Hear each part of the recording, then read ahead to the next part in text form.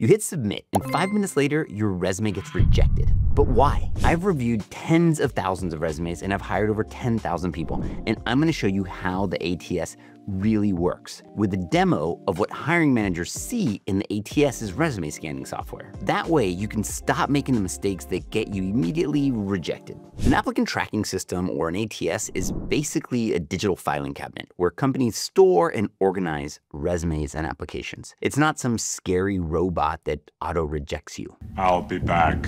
It's just software that helps recruiters manage hundreds, if not thousands, of applications. Now, I'm gonna show you exactly what I see when I'm looking at candidates for Teal. You're finally gonna get to see what an ATS looks like. This is the behind the scenes look that most people don't see. So here's the ATS I use when I'm hiring for Teal. For privacy, I've gone ahead and blurred out all the candidates' names. So when you apply for a job, your resume gets uploaded here. What you're seeing is my application review, and I've got 155 applicants. My job as the hiring manager now is to go through these as quickly as I can. But what you're seeing is just core data. There's no fancy AI, there's nothing going on that would be auto-selecting the candidate. I'll usually go ahead and sort the submissions by ascending, so I make sure to review all the people that applied first. That's just the way I do it. All recruiters might do it differently. From there, I'll jump right into looking at candidates. So I open one up, and what you can see is that the information is being pulled directly from the application. So the application goes a long way. There's the person's name, their email, their LinkedIn URL, and then these questions. Those really matter, they come right in. So what I'll do is I'll see the application. I can usually go straight to their questions. And then what I'll do is I'll look at how they answered the questions. Very quickly, I can see this person didn't put a lot of effort into answering the questions. For me, that's gonna immediately put the person pretty low on my list, but I'll still look at their resume. And so here I can see their resume. Again, I've blurred it out for privacy, but I will read through their resume. And what you're noticing is all the colors and all the formatting is coming right through. And then there's no magical AI or anything that's grading it. I'll just come in here and click archive. And then I have to give my reason, which I will say, not qualified, lacks skills or qualifications. I can now email the candidate. In this case, I'm just gonna go ahead and archive it. And that's it. That's as simple as the flow. Now, what I can do is very quickly go to the next candidate and I can see their resumes. And I'm not gonna go through each of these for you to see, but I can add notes, I can add feedback, I can immediately send them emails, and even other people at my company can go ahead and apply feedback as well. If I wanted to now filter down the candidates, because it is reading the contents of their resumes, I can come over here and I can do a filter. And I can filter by a lot of different things. I can filter by the contents, by stage, but this is where AI can come in handy. I can say, use my AI filter assistant, and here it's gonna give me an AI. I'll go ahead and just use the one that it's got because some of these candidates do have that ability. And now you can see that it filtered it down. I might look for a particular keyword or a skill that really matters to me for this job, but that's about it. It's not really doing any kind of synonyms or fancy AI detection. Now, that's not to say that AI isn't going to make its way into some of the new cutting edge ATSs or even some of the past products, but today it's a really simple filtering process. And that's it. It's as simple as that. Then once I have candidates that are active, they go into the pipeline. These are the people that we're interviewing. I manage the interviews. I send the calendar links, I do the scheduling. Other people can then give their feedback on the interviews. We have a rubric and scoring, but it's all people giving their advice and feedback. There's no AI or automation in this process. And we work our way through, drag them through the process, and I make sure that I can manage all my emails and my notifications and let people know if they're moving forward or not. And that's really what the ATS is. The ATS is just helping me stay organized so I don't lose your application in a pile of 500 other resumes. It's showing me your information in a clean, simple format, and that's it. So when you hear people talking about beating the ATS, what they really mean is making it easy for a human like me to see that you're really qualified. And that starts with understanding what's actually happening on the other side of your application. Okay, so now that you've seen what's actually happening behind the scenes, let's bust some of the biggest myths about the ATS. Is it true that the ATS rejects a resume before a human ever sees it? No, this is the biggest lie on the internet right now. The ATS does not auto-reject your resume. It's not some robot gatekeeper scanning for keywords and tossing you in the trash. That's just not how it works. What actually happens is your resumes get stored in the system, just like I showed you before. And then a human being, a recruiter, or a hiring manager like me, opens it up and reviews it. If you don't hear back, it's because a person decided you weren't a right fit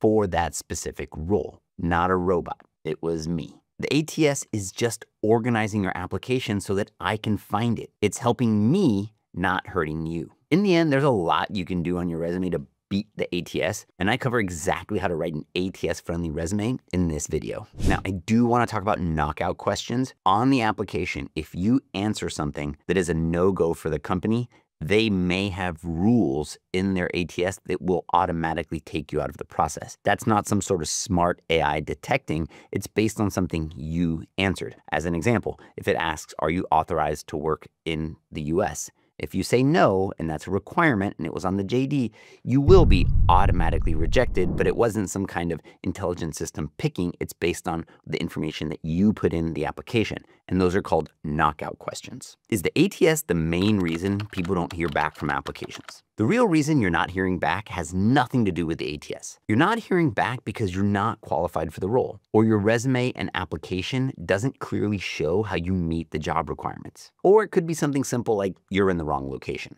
Or there are a bunch of other applicants that are just a better fit. Those are the real reasons. It's not AI deciding. Blaming the ATS is just an easy excuse that keeps you from fixing the actual problems in your resume and application materials. Are ATSs only used by big corporations? Definitely not. Small companies use them too. Teal's currently 8 people and we pay for an ATS. Companies of all shapes and sizes will use an ATS. Even startups use them. Any company that gets more than a handful of applications probably has some kind of system to organize them. It might be a fancy, complicated enterprise ATS, or it might be a simple tool like Greenhouse, Lever, or Ashby. Those are equally as robust, but they're more modern platforms that some of the big enterprises don't use. But it also might be like a spreadsheet or just a basic Google form. But the point is they're using something to stay organized. So if you think you can avoid an ATS by only applying to small companies, think again. They're really everywhere. If I submit my resume once to a company's ATS,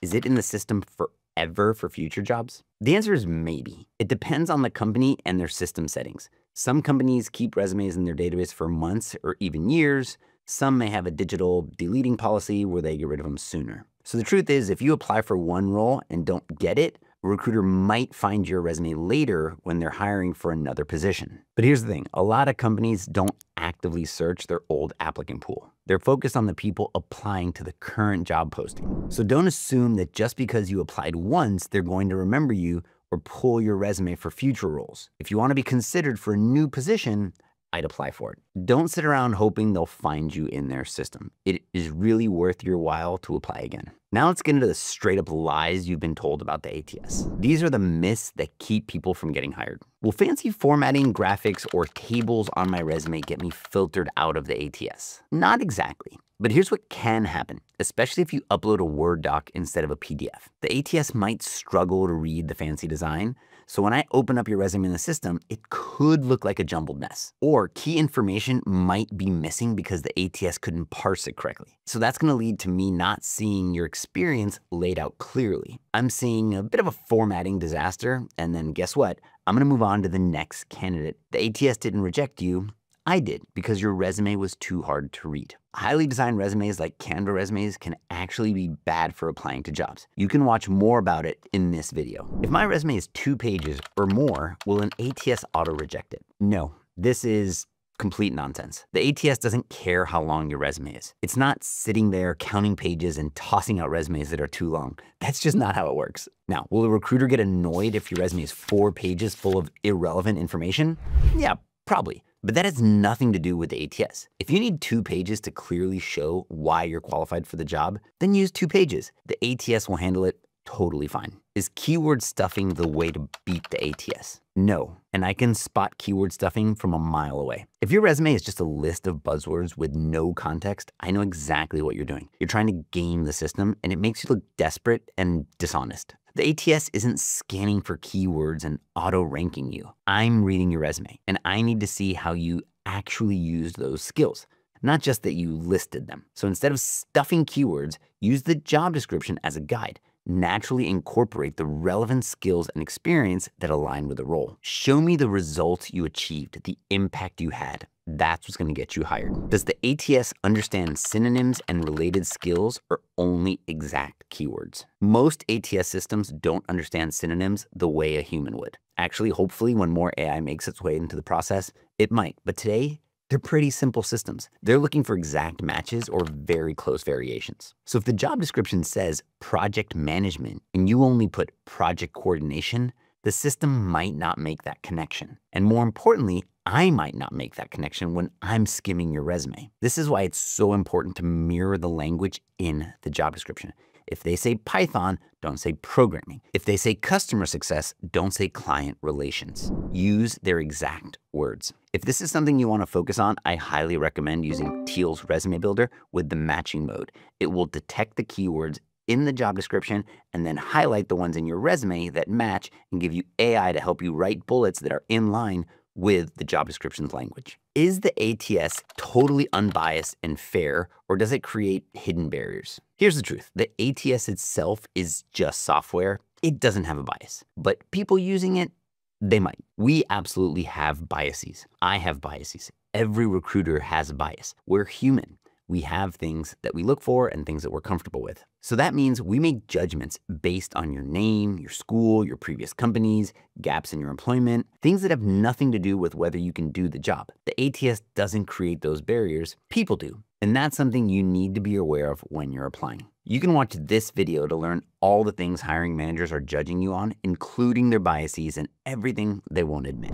If I tailor my resume perfectly to the job description, will I definitely get through the ATS? Unfortunately, no. There are no guarantees in the hiring process. Even if you tailor your resume perfectly, you still might not get the job. Maybe there's an internal candidate, maybe someone else has a more relevant experience, maybe the hiring manager already has someone in mind. Maybe they got 500 applications and they can only interview 10 people. Tailoring your resume gives you a better shot, but it doesn't guarantee anything. The job search is competitive, and sometimes you do everything right and still don't get chosen. That's just the reality. But giving up because you think the ATS is blocking you, that's the real mistake. Focus on what you can control. Make your resume clear, relevant, and easy to read, and keep applying. Momentum, cadence, and pace are everything. A tailored resume can make the difference between getting noticed and being totally ignored. But I get it. It can be difficult to tailor it for each application and not miss anything. Look, that's why I built Teal, a single place to ensure your resume is perfectly tailored for each application, your applications are tracked, and your follow-ups are flawless. You can get started for free with the link in the description below. All right, I hope that was helpful, and thanks for watching.